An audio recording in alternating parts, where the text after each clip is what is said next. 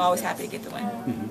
You struggled shooting in the first half, and then you come and hit that big three. How did that make you feel? It just felt good to see one go down. I think anytime you're struggling, and I was pressing a lot and just trying to be aggressive, you always want that first one to go down. So I was happy with that. I'm just happy we won the game. At the end of the day, that's the big picture, and keep focusing on that. I guess that's the encouraging thing. You guys are winning, and yet you've got some areas where Of course.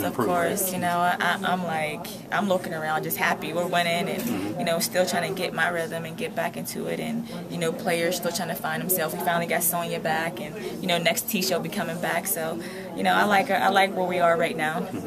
Coach was talking earlier about Indiana, how she felt they kind of bullied you guys the first time. Can you match their physicalness, do you think? Yeah, I think we know what to expect from them. I think they came in here, veteran team, executed their offense well. Defensively, we're just pushing us around, and so we're going to be up for the challenge. I think Saturday. We look forward to it.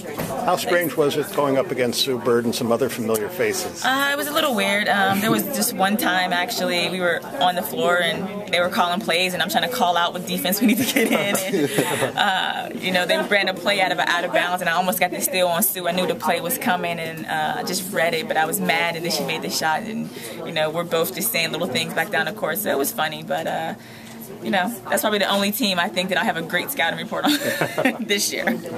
So what's your presence on this team so far?